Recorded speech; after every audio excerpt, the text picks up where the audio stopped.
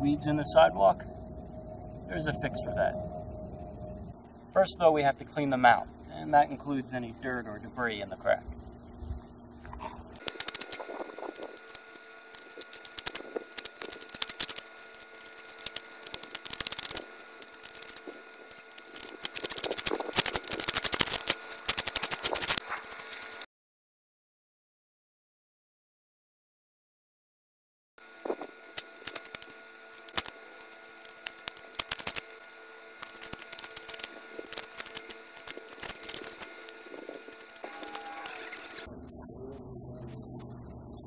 So there are two types of spaces you'll find in cement.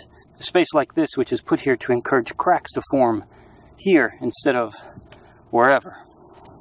And the larger gaps here are expansion joints. Unlike the other joints, which are used to encourage cracks, these are here to discourage the greater slab from cracking.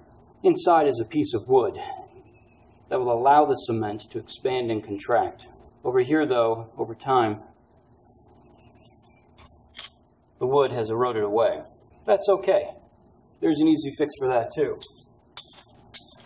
I have this foam backer rod. It can very easily be inserted. It allows the slab to expand and contract, and I'll be able to epoxy over it to prevent the weeds from growing. You do want to make sure that it's in there tightly. Once covered with epoxy, the foam will want to float to the top, and that's just going to be a mess. This is the epoxy I'll be using. It's a self-leveling type. It comes in gray and brown. I'm using gray over here.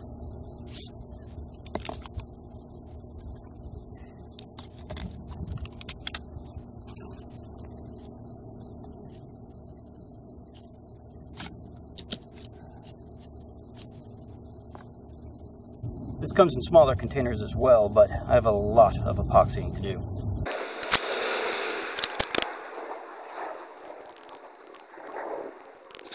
You want to put it in fairly evenly, but it's not critical. Because it's self-leveling, it'll find its own level and ultimately look pretty smooth when you're done.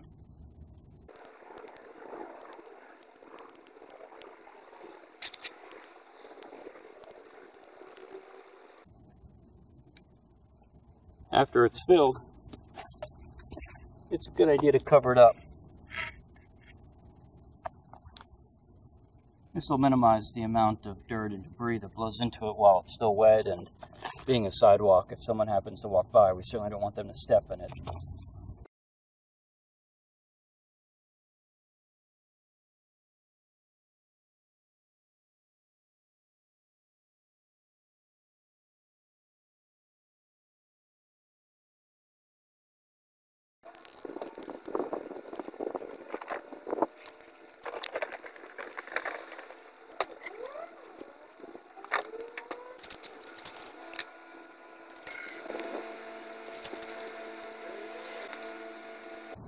And because the epoxy is very thin, it'll just spill out over the side of something like this. So we're just going to use a rock or a stick or something like that to block up the hole.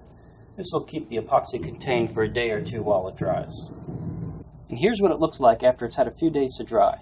It's a big difference over the gaps that were there before. It'll block the weeds, and I think it looks a lot nicer. This job is done. Oh man, just stepped in the wet epoxy.